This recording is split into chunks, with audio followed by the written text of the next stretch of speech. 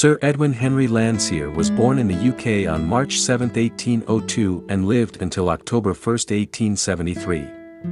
Landseer was a renowned artist who worked in the field of painting and sculpture during a period known as Romanticism. His focus on animal painting gained him great recognition, with horses, dogs, and stags being prominent subjects in his artwork. Landseer is best known for his famous lion sculptures located in Trafalgar Square. Landseer was deeply influenced by his friend and co-worker, John Frederick Lewis, and attended the Royal Academy of Arts in London. His experiences in painting school, coupled with his unique artistic skills, allowed him to create lifelike and expressive animals that captured the imagination of the public.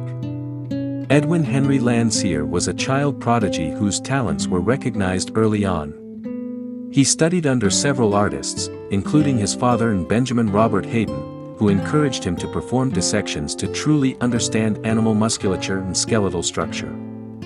At just 13 years old, Landseer exhibited his works at the Royal Academy in 1815. 5 years later, he was elected an associate, and at the age of 29, he became an academician.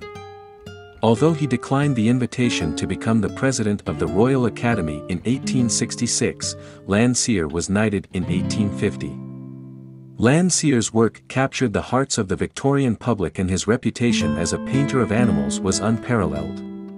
In fact, a myth about St. Bernard rescued dogs in the Alps carrying small caskets of brandy on their collars originated from one of his paintings, Alpine Mastiffs reanimating a distressed traveler.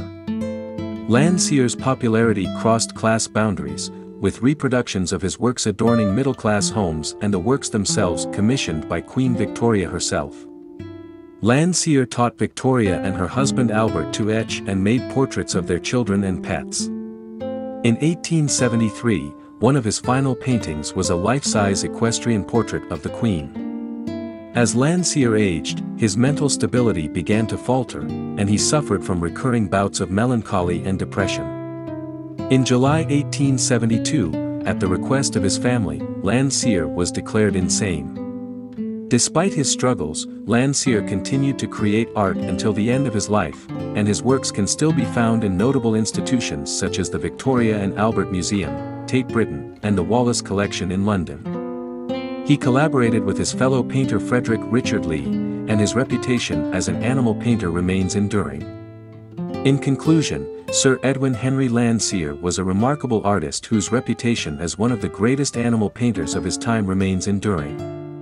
His lifelike and expressive depictions of horses, dogs, and stags, in particular, captured the hearts of the Victorian public.